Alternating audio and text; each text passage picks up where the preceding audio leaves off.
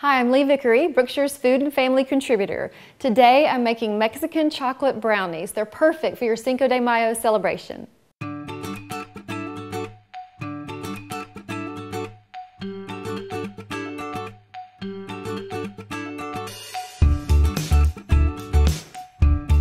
Mexican chocolate has a hint of cinnamon in it, which makes ordinary brownies kind of extraordinary. It gives it a little extra flavor. So here's what you'll need to make Mexican chocolate brownies. 8 ounces of Mexican chocolate, 8 tablespoons of butter, 3 tablespoons of cocoa powder, 3 eggs, 1 1/4 cups sugar, 1 teaspoon vanilla, 1/2 teaspoon salt, 1 teaspoon baking powder, and 1 cup of flour.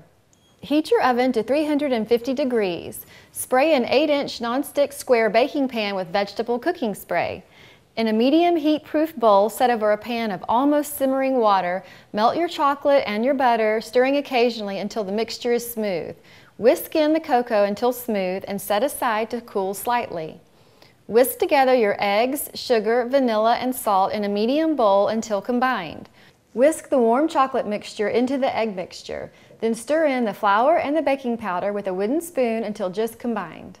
Pour your mixture into the prepared pan, spread it into the corners, and level the surface with a rubber spatula. Bake until slightly puffed and a toothpick inserted in the center comes out with a small amount of sticky crumbs clinging to it, about 35 to 40 minutes. Cool on a wire rack to room temperature, about 2 hours. Cut into 1-inch squares and serve.